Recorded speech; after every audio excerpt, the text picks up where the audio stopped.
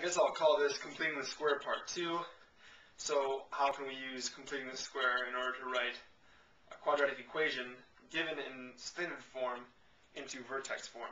So how can we write something that's given to us like ax squared plus bx plus c, and we want to rewrite that so it looks like y equals a times x minus h squared plus k.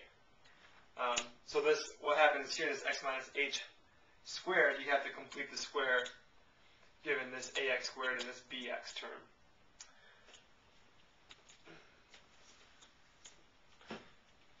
So if you have y equal to x squared plus 5x minus 2, and you want to write that in vertex form, you first just want to consider the first two terms in this equation and complete the square given those two terms. So you can rewrite this as y equals x squared plus 5x, and then give yourself a space here so you can complete the square with those two terms.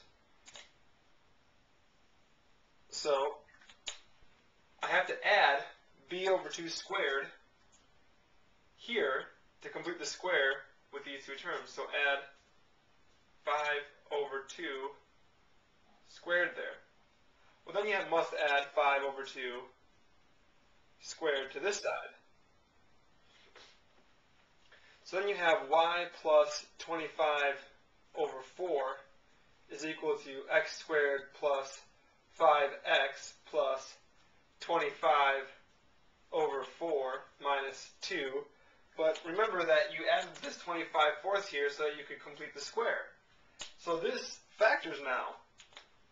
You have y plus 25 over 4 is equal to x plus 5 halves squared minus 2. And then you just have to subtract this 25/4 from both sides. So subtract 25/4 here, subtract 25/4 here. And then what do you end up with? You end up with y equals x plus 5 halves squared minus 2 is actually 8/4. So 8/4 minus 25/4.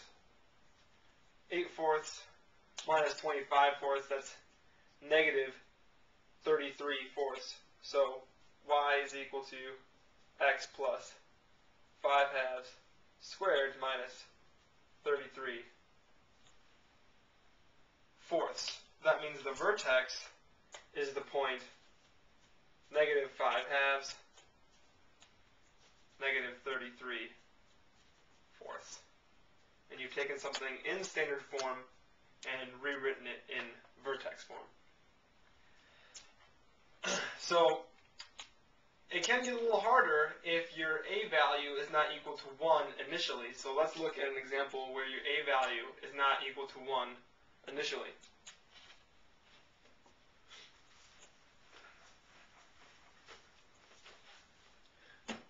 So maybe you have something like y equals 3x squared plus 9x minus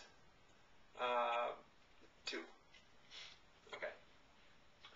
So again, you're going to group these two terms, y is equal to, group these two terms, and factor out that 3 so that your a value becomes 1 on the inside. So you have x squared plus 3x.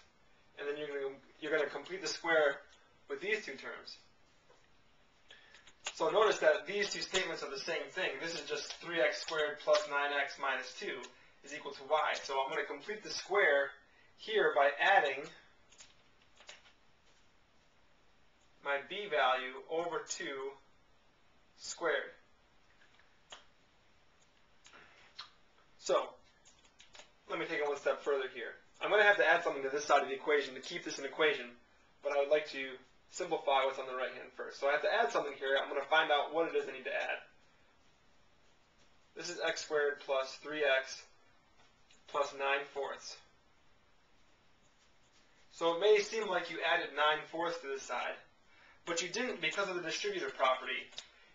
Remember that this 3 gets distributed to each of these terms. So this 9/4 that you added to complete the square, you actually added a total of 27/4 to this side.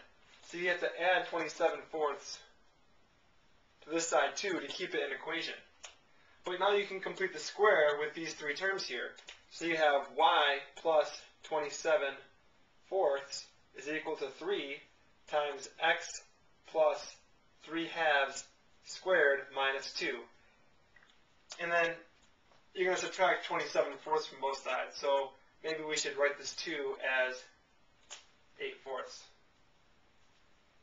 And then we subtract 27/4 from both sides. So you have y is equal to 3 times x plus 3/2 squared, negative 8/4 minus 27/4 is minus 35/4. Yeah. So the vertex is the point negative 3/2, comma, negative